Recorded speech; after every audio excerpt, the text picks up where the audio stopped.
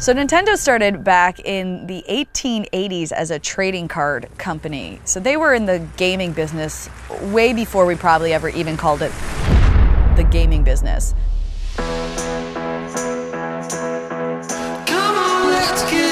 It may be the most addictive toy in history. Nintendo video game. My mind was blown. My mind was just blown. Blew my mind, changed my life. I was blown away.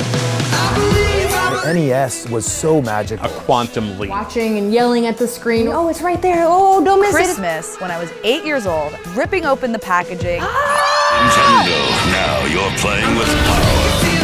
I love Mario and all of his buddies.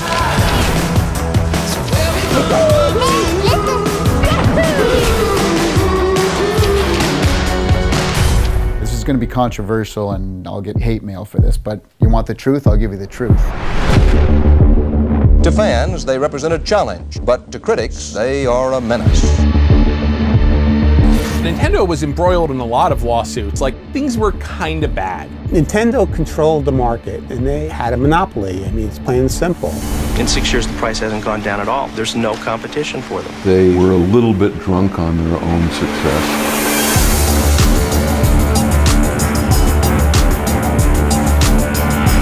Couple missteps can really create financial turmoil for a company. I didn't think they understood how much money they were going to lose. Once the PlayStation came out, it was a different level of competition. Nintendo, they were in solid third place. I would always say that I sell joy for a living, and we were Nintendo. It did not matter to us what it would take. I think the health of Nintendo is something that we should cherish as an industry. There's some real beauty to moments in time.